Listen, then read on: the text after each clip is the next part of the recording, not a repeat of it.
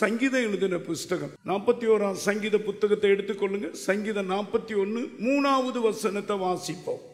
படுக்கையின் மேல் வியாதியாய் கிடக்கிற அவனை, படுக்கையின் மேல் வியாதியாய் கிடக்கிற அவனை கர்த்தர் தாங்குவார். கர்த்தர் தாங்குவார். அவனுடைய வியாதியிலே அவன் படுக்கை முழுவதையும் மாற்றி போடுவீர். அவனுடைய வியாதியிலே அவன் படுக்கை முழுவதும் மாற்றி போடுவார். 5வது வசனம்.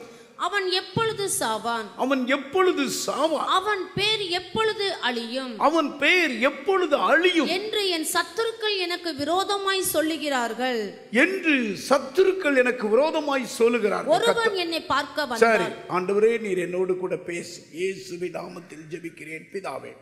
அருமையானவர்களே, உங்கள் ஒவ்வொருவருடைய முகத்தையும் கர்த்தர் எனக்கு காட்டினார்.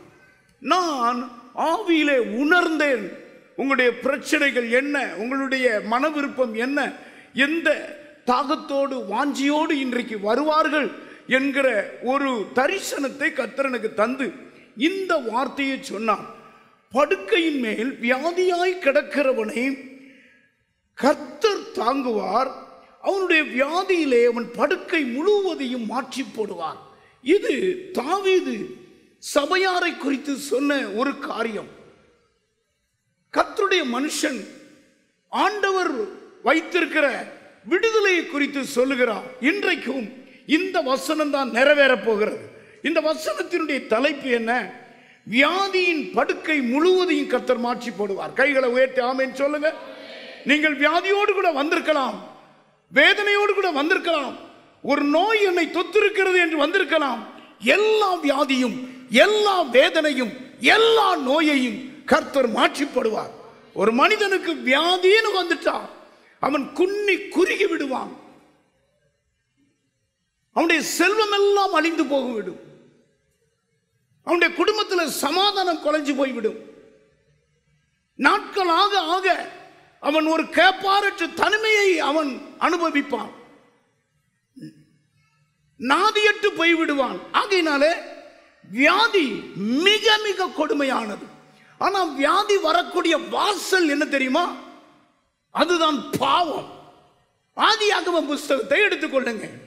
2வது அதிகாரம் 17வது வசனத்தில் ஆண்டவர் மனிதனை மகிமையாய் சிருஷ்டித்தார். அவனுக்கு தேவையான அனைத்தையும் சிருஷ்டித்தார். அவனை சிருஷ்டிக்கிறதுக்கு முன்பதாக அவனுக்கு வேண்டிய சகல நன்மையும் அவனுக்கு வைத்திருந்தார். கவனிக்கிறீங்களா? அவனை வேதம் சொல்லுகிறது பிரமிக்கத்தக்கவாறு படைத்தார். அவனை ஆளுகை செய்யும்படி ஆளுகையை கொடுத்திருந்தார். மனிதன் யாருக்கும் அடிமை அல்ல. அவன் தேவனை போலவே ஆளுகை செய்யும்படியாய் படைத்தார். ஆனால் அவனுக்கு ஒரு கட்டளை போட்டிருந்தார். ஆனாலும் நன்மை தீமை அறியத்தக்க விருட்சத்தின் கனியை புசிக்க வேண்டாம். நன்மை தீமை அறியத்தக்க விருட்சத்தின் கனியை நீ புசிக்க வேண்டாம். அதை நீ புசிக்கும் நாளில் சாகவே சாவா என்று கட்டளையிட்டார். பாருங்க, இதுதான் ஆண்டவர் மனிதனுக்கு கொடுத்த ஒரு கட்டளை.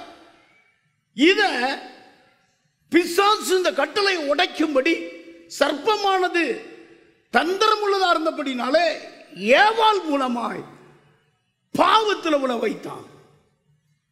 அந்த பழத்தை புசித்த உடனே அவர்கள் செத்தார்கள். அப்படின்னா என்ன?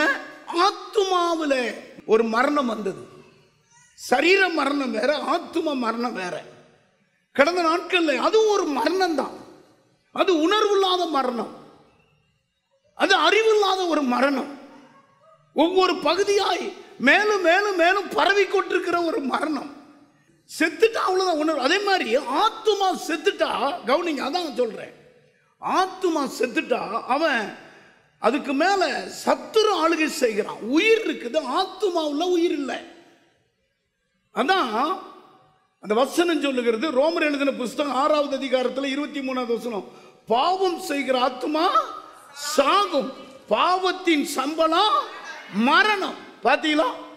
ஆமா, அது சம்பளம் கொடுத்துருது. அதனால அந்த பாவத்துக்கு ஆளானதுனால சரீரம் உடனே பாதிக்கப்படுது.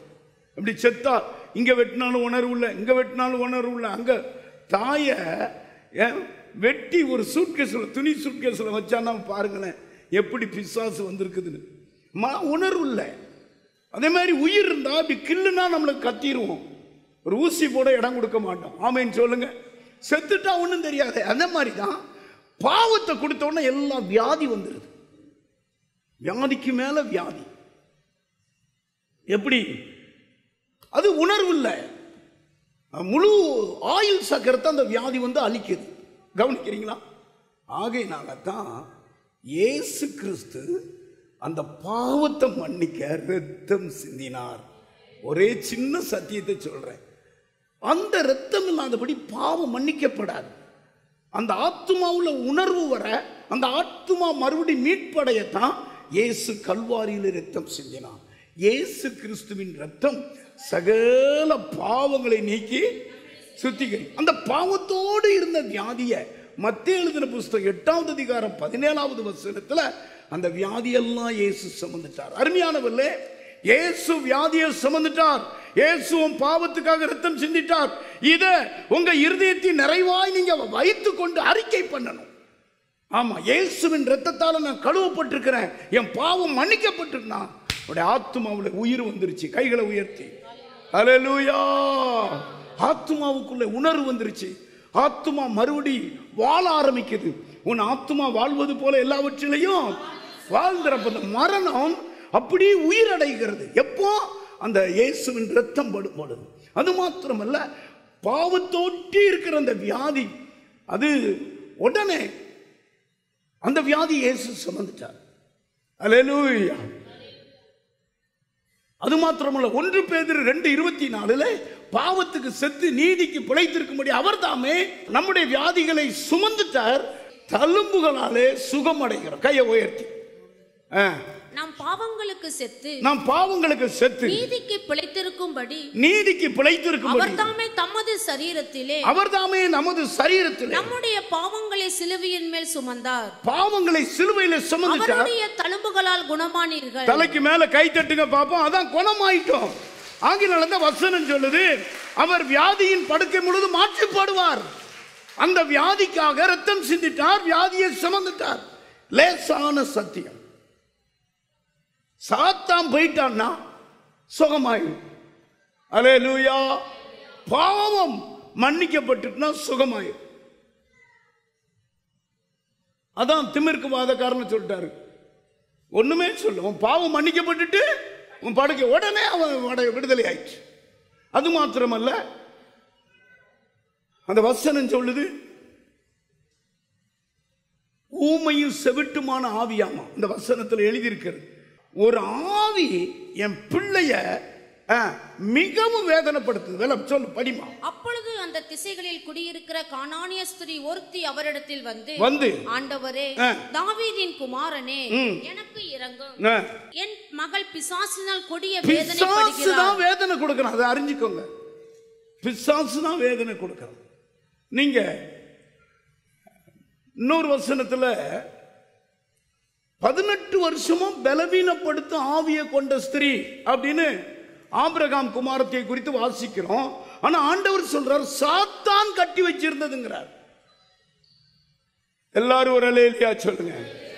இன்னொரு பகுதியில் இயேசு ஊழியம் செய்த அந்த நாட்களில் எல்லாரும் சொல்றாங்க, ஐயா இவன் குருடனா பிறந்திருக்கிறான், இவன் செய்த பாவமா, இவன் பெற்றோர் செய்த பாவம். அப்போ பாவம்னாவே சாத்தான் ஆளுகை செய்கிறான். சாத்தானுடைய வேலை என்ன வேலை? அவனுடைய கிரியை என்ன வேலை? வியாதியை கொடுக்கிற வேலை. ஆகையினால தான் அந்த வியாதியெல்லாம் இயேசு சுமந்துட்டார். கையை உயர்த்தி எல்லாரும் ஒரு அல்லேலூயா சொல்லுங்க. அந்த வியாதிக்காக, அந்த பாவத்துக்காக இயேசு ரத்தம் சிந்தினார். வியாதிக்காக இயேசு சிலுவையிலே மரிச்சிட்டார். 2 பிரமாணம் தான் முக்கிய பிரமாணம். கையை உயர்த்தி ஆமையா எல்லாம் சொல்லுங்க பாப்போம். நம்முடைய பாவத்தை மன்னிக்க இயேசு கிறிஸ்து ரத்தம் சிந்திட்டார். இயேசு கிறிஸ்து சிந்திய ரத்தம் சகல பாவங்களை நீக்கி நம்ம இனி ஒரு ஆடை அடிக்கணும்னு தேவையில்லை, ஒரு கோழியை பலி செலுத்தணும் தேவையில்லை, நம்ம வீட்டை சுற்றிலும் ரத்தம் தெளிக்கணும் தேவையில்லை. இயேசு கிறிஸ்துவின் ரத்தம் சகல பாவங்களை மன்னிக்கும்படியாக சிந்தப்பட்டுட்டு, எத்தனை பேர் அதை விசுவாசிக்கிறீங்க? எத்தனை பேர் சொல்ல போறீங்க, இயேசுவே என் பாவத்துக்காக ரத்தம் சிந்திட்டீங்கப்பா, என் பாவத்தெல்லாம் மன்னிச்சிட்டீங்க, அறிக்கை பண்ணிட்டா போதும். 2வது, என் வியாதியெல்லாம் சிலுவையில் சுமந்துட்டீங்கப்பா, இனி நான் வியாதியோடு கூட இருக்க வேண்டிய தேவையில்லை, நான் அநேக வியாதிக்காரங்க வர்றாங்க, அவங்கள பார்த்து குனிஞ்சி நான் சொல்ற ஒரு வார்த்தை, இந்த வியாதியை இயேசு சிலுவையில சுமந்துட்டார், இந்த வியாதி இவளை விட்டு போகட்டும் அப்படின்னு கடிந்து கொண்டா உடனே விடுதலை ஆகிடும். கையை உயர்த்தி அல்லேலூயா. இப்போ ஒரு அம்மா வந்துச்சு அல்லவா, நேற்று ஆட்டோவில் தூக்கிட்டு கொண்டு வந்தாங்க. இந்த அம்மாவால் இருக்க முடியல. நான் காது பக்கமாக இந்த அம்மாக்குள்ள இருக்கிற வியாதியை இயேசு கிறிஸ்து சிலுவையில் சுமந்துட்டார், இயேசுவின் நாமத்தில் இந்த வியாதி மாறட்டும்னு ஓங்கி ஒரு சத்தம் தான் கொடுத்தேன். பாருங்க, உடனே அந்த அம்மா சொல்லுது, எனக்கு உடனே சுகமாயிட்டுங்குது. அல்லேலூயா. இயேசுவை சொன்னா உடனே சுகமாய். சரி, இப்போ வியாதியை சொல்றது இருக்கு. வியாதி அவர் சிலுவையில் சுமந்துட்டார். நமக்குள்ள இருக்கிற வியாதியை நம்மளே சுகமாக்கலாம். ஃபர்ஸ்ட் இயேசுவின் பெயரை சொல்லும் பொழுது வியாதியின் படுக்கை மாறுகிறது. பக்கத்தில் பிரசங்கம் என்ன எடுத்தேன்? படுக்கையில் மேல் வியாதியாய் கிடக்கிறவனை கர்த்தர் தாங்குவார், அவனுடைய வியாதியிலே அவன் படுக்கை முழுவதையும் மாற்றி போடுவீர். அப்போ வியாதி வந்துட்டாவே மனைவி சொல்லுவா புருஷன், அந்த மனுஷன் எப்போ சாகுறான்னு தெரியல, சத்துரு எப்படி இருக்கா வஞ்சனையா பார்க்குது. அப்போ வியாதின்னு வந்துட்டா பயங்கரமான ஒரு அழிவுக்குள்ள அவன் போறான்னு அர்த்தம். எவ்வளவு பணம் சேர்த்து வச்சிருந்தாலும் பணம் எல்லாம் காலி ஆயிரும். அல்லேலூயா. ஜனங்கள் சீச்சின்னு சொல்ற அளவுக்கு வந்துடும். சனியை சாக மாட்டுக்கானேன்னு சொல்ற மாதிரி வந்துடும். அப்போ இந்த மாதிரி வர்றதுக்குள்ள இயேசு கிறிஸ்துவின் பெயரை சொன்னா வியாதி மாறிடும், வியாதியின் படுக்கை மாறிடும். ஃபர்ஸ்ட் அப்போஸ்தலர் எழுதின புஸ்தகம் 3வது அதிகாரம் 6வது வசனத்தில் வியாதியின் படுக்கையை மாற்ற இயேசுவின் பெயரை நாம் ஒவ்வொருவரும் உச்சரிக்க வேண்டும். இயேசுவின் பெயர்ல கட்டளையிட வேண்டும். இயேசுவின் பெயரை வாயால அறிக்கை பண்ண வேண்டும். வாசிங்க. அப்பொழுது பேதுரு வெள்ளியும் பொன்னும் என்னிடத்தில் இல்லை, வெள்ளியும் இல்ல பொன்னும் இல்ல, என்னிடத்தில் உள்ளதை உனக்கு தருகிறேன், என்னிடத்தில் உள்ளதை உனக்கு தருகிறேன், நசரேயனாகிய இயேசு கிறிஸ்துவின் நாமத்தினாலே நீ எழுந்து நட என்று. பாருங்க, எருசலேம்ல பிரசித்தி பெற்ற ஒரு ஆலயம் இருந்தது. அந்த ஆலயத்தில் இயேசு இதுக்கு முன்னால பிரசங்கம் பண்ணி இருக்கிறார். அந்த ஆலயத்தை ஆண்டவர் சுத்திகரித்து இருக்கிறார். அந்த ஆலயத்தில் குருடர்கள், சப்பானிகள் எல்லாரையும் இயேசு நடக்க வைத்திருக்கிறார்.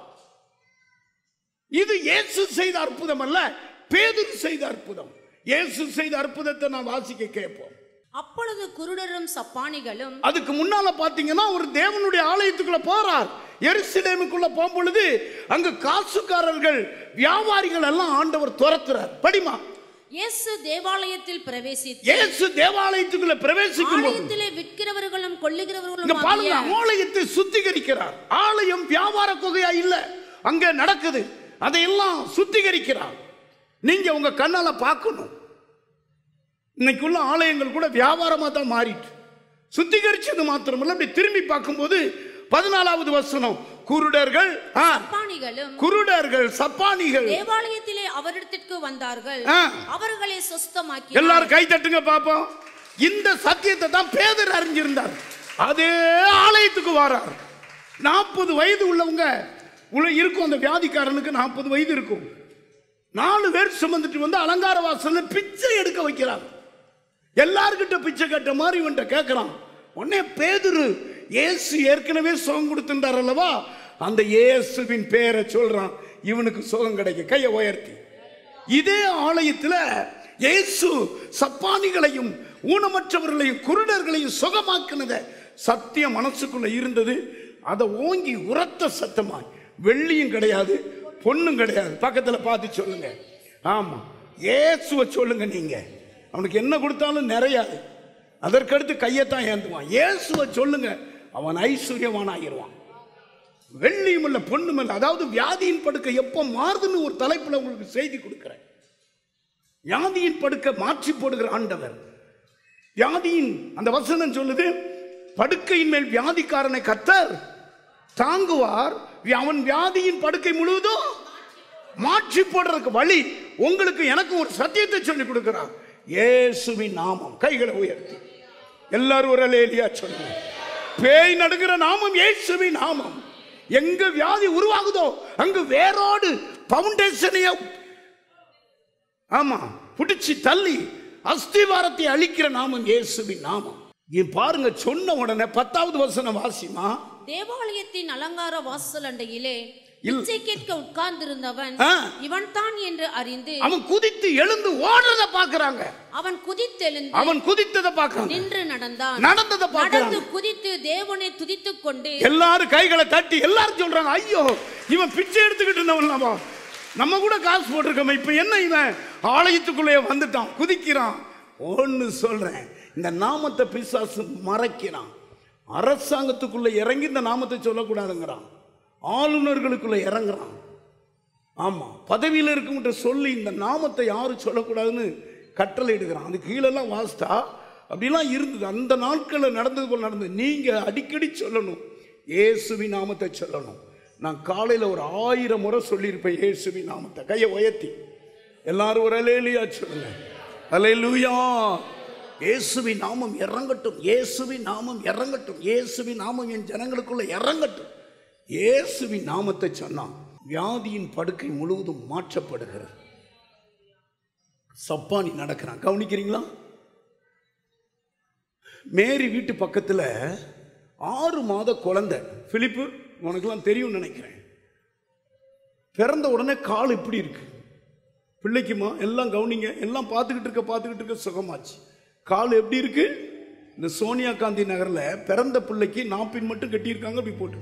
அந்த பிள்ளைய அவங்க தாய் தப்புன்னு அறியலை. 6 மாச குழந்தை இருக்கும், அப்படி குளிப்பாட்டியிருக்காங்க, வச்சிருக்காங்க. இங்க கொண்டு வந்தாங்க. நான் என்ன பண்ண, அந்த குழந்தைய கையில் எடுத்து அந்த காலை பிடிச்சு இயேசுவின் நாமத்தினால, இந்த கால் இப்படி இருக்கிற கால் தோளோடு தோலா இருக்குது, பிடிச்சு இழுத்த. அன்னைக்கு இழுத்ததான் பிள்ளைக்கு சுகமாயிடுச்சு. சிரிக்கிறாங்க பாருங்க இன்னைக்கு. ஆமா, அந்த ஊருக்கு உள்ள போன பாஸ்டர் ஐயா தோத்துறோம், நான் தான் காலு பிறவிலேயே, அதாவது ஊனமுற்று பிறந்த நான் தான். எனக்கு கர்த்தர் பாருங்க, அந்த வார்த்தையை நான் நீங்களும் யூஸ் பண்ணுங்க. கையை உயர்த்தி எல்லாரும் ஒரு அல்லேலூயா சொல்லுங்க. இயேசுவின் நாமத்தை சொல்லும் பொழுது வியாதியின் படுக்கை மாறுகிறது, வியாதி சுகமாகிறது. இயேசுவுக்கு முன்னால கிடத்தும் போது வியாதி சுகமாகுது. லூக்கா எழுதின புஸ்தகம் 5வது அதிகாரம் 18வது 18-19வது வசனத்தை வாசிக்க. அப்பொழுது சில மனுஷர் திமிர்வாதக்காரன் ஒருவனை படுக்கையோடு எடுத்துக்கொண்டு பாருங்க, இதே மாதிரி தான் 4 பேர் சுமந்துட்டு திமிர்வாதக்காரனை படுக்கையில சுமந்துட்டு இயேசு கிட்ட கொண்டு வர்றாங்க. அவனை உள்ளே கொண்டு போகவும் அவர் முன்பாக வைக்கவும் வகை தேடினார்கள். ஜனக்கூட்டம் மிகுதியா இருந்தபடியால் இயேசு முன்னால கொண்டு போகணும், இயேசு முன்னால வச்சுட்டா போதுன்னு அந்த விசுவாசம், அந்த வாஞ்சையில அந்த சப்பானியை தூக்கிட்டு வர்றாங்க, திமிர்வாதக்காரனை தூக்கிட்டு வர்றாங்க. கவனிக்கிறீங்களா? அப்போ ஒரே மார்க் வீட்டில் பயங்கர கூட்டம், ஒருவர் மிதிக்கிற மாதிரி கூட்டம் பயங்கரம் அப்படி இருக்குது. இது 4 சுவிசேஷத்திலையும் இருக்கிறது. அப்படி நம்ம வாசிக்கிறோம். ஆனா அவங்க என்ன பண்ணாங்க தெரியுமா? அவனை உள்ளே கொண்டு போகிறதற்கு வகை காணாமல் வீட்டின் மேல் ஏறி தட்டோடுகள் வழியாய் ஜனங்களின் மத்தியில் இயேசுவுக்கு முன்பாக அவனை படுக்கையோட இறக்கினார்கள்.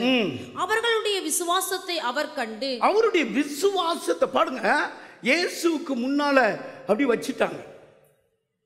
இத இயேசு கிறிஸ்து பிரசங்கம் பண்ணும் பொழுது அப்படி பார்க்கிறார், முன்னால இருக்கிறத பார்க்கிறாரு.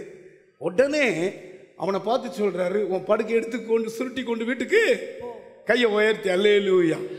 முன்னால வச்சுட்டா போதும், இயேசுவும் முன்னால. ஞாயிற்றுக்கிழமை வீரபாண்டி பிரிவில் இருந்து அம்மாவுடைய மருமகன் வந்திருந்தார். இந்த அம்மா இருக்காங்கல்ல, எங்க ஞானபு அம்மா, இவங்களுடைய மருமகன் திடீர்னு மைக்க பிடிச்சி சொன்னாரு, ஐயா இரத்த அடைப்பு, எனக்கு என் சரீரத்தில் ரத்தம் அடைச்சிருந்ததுனால பாதமெல்லாம் வீங்கி பயங்கர ஊரல், சட்டை போட முடியாது, பேச முடியாது. ஆமா, பல ஆஸ்பத்திரிக்கு நான் போனேன். அவர் சொல்றாரு, அவரு பெரிக்கால் பெரிய கம்பெனியில் அவங்க பெரியநாயக்கம்பாளையத்தில் வேலை பார்க்காங்க. இப்போ வந்து சாட்சி கொடுத்த அந்த சார் மாதிரி அவரு நல்ல அறிவாளி. அவர் சொல்றாரு, மேலே சட்டை போட முடியாது, அப்படி உதிருமாமா, மீன் செல் உதிர்ந்தது போல உதிரும். நீங்க எல்லாரும் 2வது ஆராதனையில் வந்து கேட்டுக்கிட்டு இருந்தீங்கல்ல, மைக்கை பிடிச்சி சாட்சி சொல்றார். ஆனா நான் இயேசுவின் பாதத்தில் உட்கார்ந்து கண்ணீர் விட்டேன். அங்க போனது வேஸ்ட், இங்க போனது வேஸ்ட், இனி உம்மாலதான் எனக்கு உயிர் கிடைக்கும், நீங்க தான் சுகமாக்கணும் என்று சொல்லி நான் ஜெபம் பண்ணி இந்த கட்டுடைக்கிற ஜெபத்துக்கு வந்து இயேசுவுக்கு முன்னால என்னை நான் படைச்சிட்டேன். ஒரு வல்லமா பாஞ்சது, சுகமாயிட்டுங்கிறாரு. கையை உயர்த்தி. பல லட்சங்களை நான் செலவு பண்ணேன், சுகமாகல. ஆனா இயேசுவின் முன்னால நான் காணப்பட்ட இந்த வியாதியை நீங்க தான் குணமாக்க முடியும், உங்களால தான் முடியும் ஆண்டவரேன்னு ஆண்டவர் சுகமாக்கினார். இயேசுவை குறித்து ஒரு எழுத்து எழுதியிருக்கிறது. மத்தேயு எழுதின புஸ்தகம் 24வது அதிகாரம் 23வது வசனத்தை நீங்க வாசித்தா, இந்த வியாதி மாத்திரமல்ல, சகல வியாதியையும் சகல நோயையும் வாசிமா. பின்பு இயேசு கலிலேயா எங்கும் சுற்றி நடந்து, எல்லா பக்கமும் சுற்றி நடந்து, அவர்களுடைய ஜெபாலயங்களில் உபதேசித்து, அவருடைய இந்த மாதிரி ஜெபாலயங்களில் உபதேசித்து, ராஜ்யத்தின் சுவிசேஷத்தை பிரசங்கித்து, ஜனங்களுக்கு உண்டாயிருந்த எல்லாரும் அறிக்கை பண்ணுங்க, எல்லாரும் அறிக்கை பண்ணுங்க. ஆமா, இப்போ எல்லாரும் அறிக்கை பண்ணுங்க. ஜனங்களுக்கு உண்டாயிருந்த சகல வியாதியையும் சகல நோயையும் நீக்கி சுஸ்தமாக்கினார். கைகளை தட்டுங்க. அந்த சுஸ்தமாக்கினார். அல்லேலூயா. இத அறிஞ்சுதான் அவர் முன்னால கடத்திட்டாங்க. நீங்க வியாதி வந்து அங்கங்க ஓடுறீங்களே, இன்னைக்கு அதுக்கெல்லாம் மன்னிப்பு கேட்கணும். இயேசு ஒரு செகண்ட்ல ஒரு இமைப்பொழுது சுகம் கொடுத்துருவார். அருமையான சார் வந்து சொன்னாங்க பாருங்க, பாருங்க இங்க வந்து ஜெபம் பண்ண உடனே 25 வருடம் இருந்த வியாதி, அந்த ஸ்கின்னு உடனே மாறிடுச்சுட்டாங்க. இதுதான் உண்மை. மனுஷன் சுகம் கொடுக்கல, இயேசு சுகம் கொடுத்தார். இயேசு அவர் சகல வியாதியும் சகல நோயையும் அவர் சுற்றி திரிந்து வியாதியிலிருந்து விடுதலை கொடுத்தார் ஜனங்களுக்கு. கைகளை உயர்த்தி அல்லேலூயா. ஃபர்ஸ்ட் இயேசுவின் நாமத்தை சொல்லும்போது வியாதியின் படுக்கை முழுவதும் மாற்றப்படுகிறது. இரண்டாவது, இயேசுவின் முன்பதாக கிடக்கும் போது கடத்தப்படணும், கொண்டு வந்து கடத்திடணும், வியாதிக்காரனை கடத்திடணும், இயேசுவின் ஆலயத்தில் வந்து போட்டுறணும், உடனே அற்புதம் நடக்கும். அதுக்கு சாட்சி பிரதர் காமராஜ் பிரதர் தான். ஆமாம் சொன்னார், நான் கிறிஸ்தவ ஹாஸ்பிட்டல் சிஎம்சிக்கு கூட போய் பல நாட்கள் நான் பெட்டில் இருந்தேன், எனக்கு விடுதலை கிடைக்கல. இயேசு தான் கடைசியில் அவர் பாதத்தில் விழுந்துட்டேன், கிடந்துட்டேன், சுகம் கிடைச்சிட்டேன்.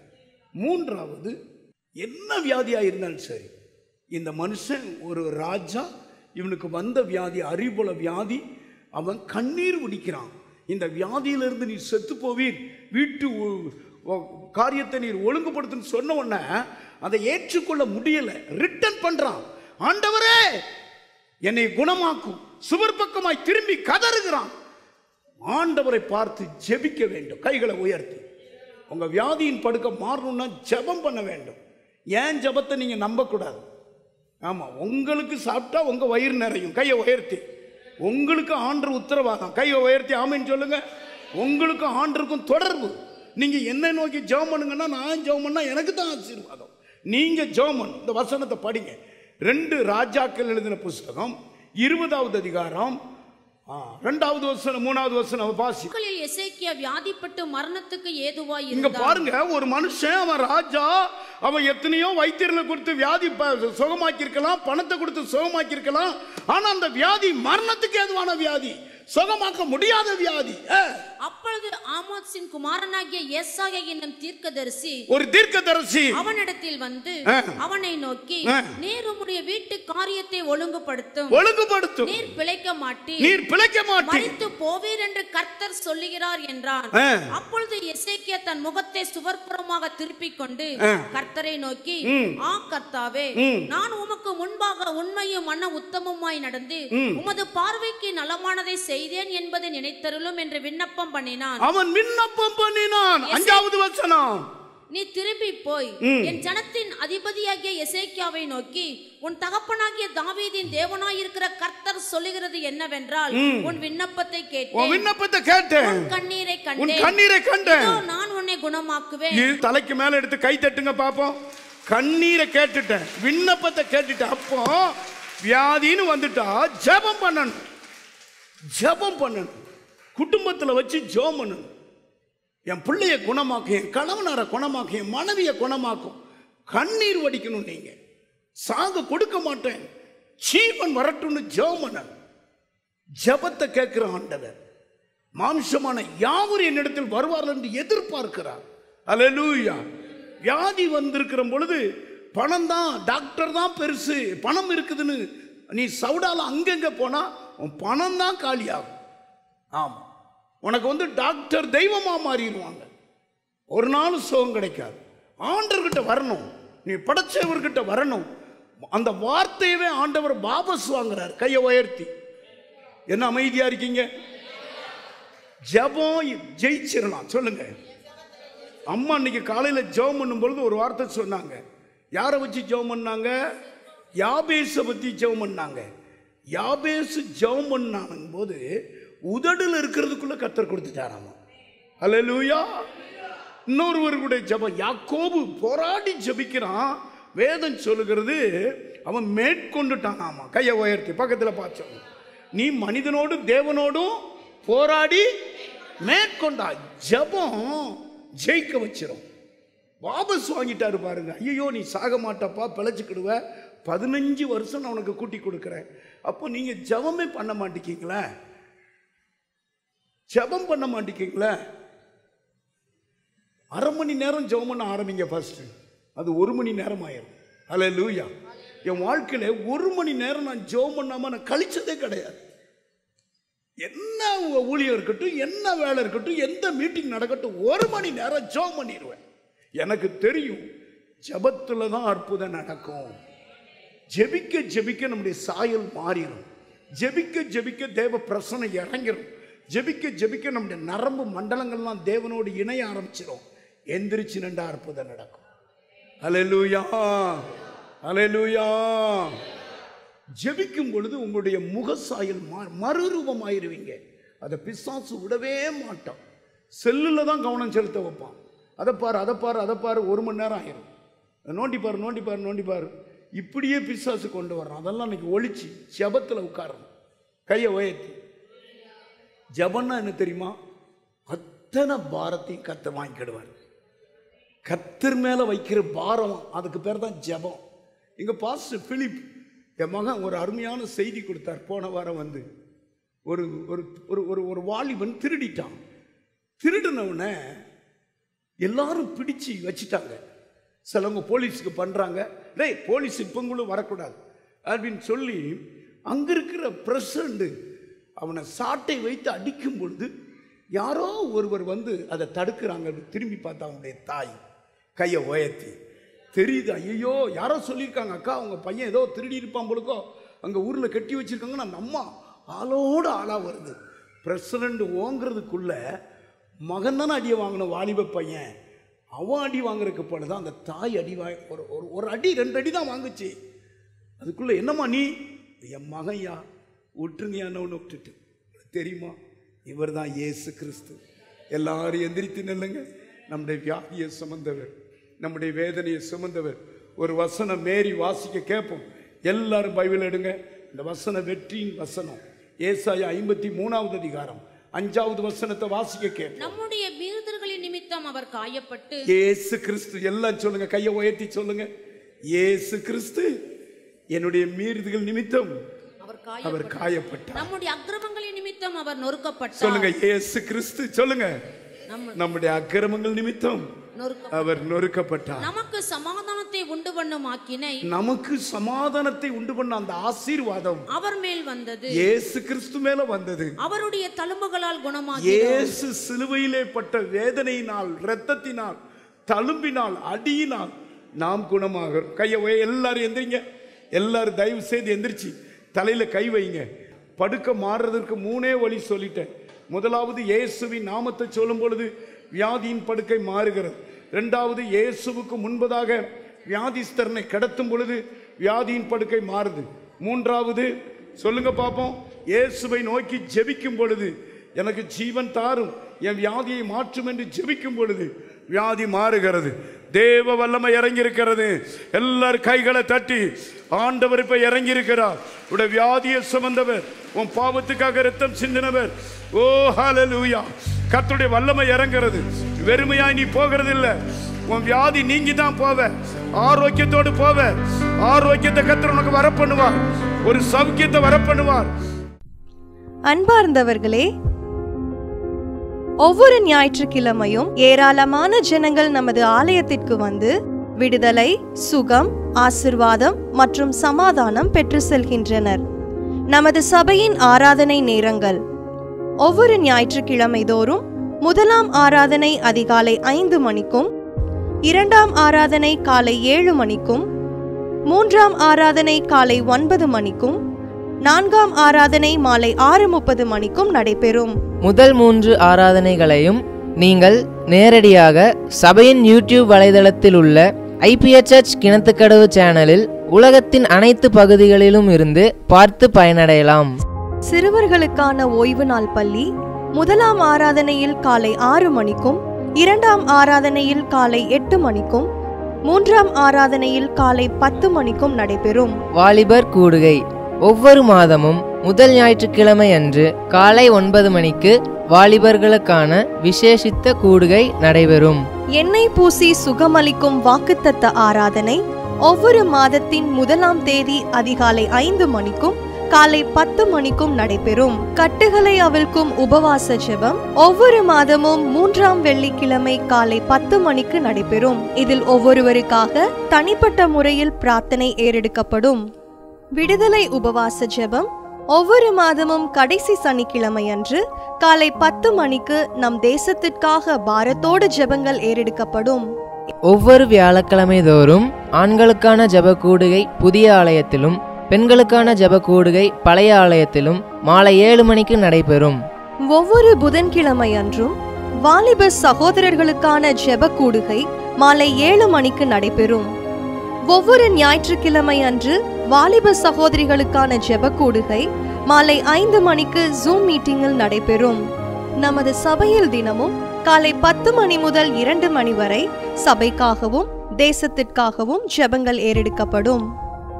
இக்கூட்டங்களில் கலந்து கொண்டு தேவ ஆசிர்வாதம் பெற யாவரையும் அன்புடன் அழைக்கிறோம். எங்களது முகவரி: IPA ஜெப ஆலயம், சர்வம் தியேட்டர் பின்புறம், பொள்ளாச்சி மெயின் ரோட், கிணத்துக்கடவு 642109.